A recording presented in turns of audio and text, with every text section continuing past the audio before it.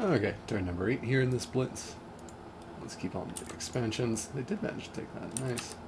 Samurai Cavalry are not doing badly for me. Not doing badly at all.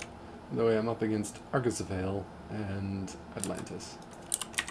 So Atlantis is, as far as I'm concerned, like a top-tier nation in the Light Age, as far as I can tell. So, you know, it's not looking the most hopeful for me. Hey, you can at least go over here and build a temple and stuff. I've got good scales, so I should spread them.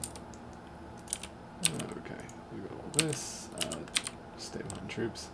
Attack rear. Put that out. Yeah, like that. They'll attack, and there will be no problem at all.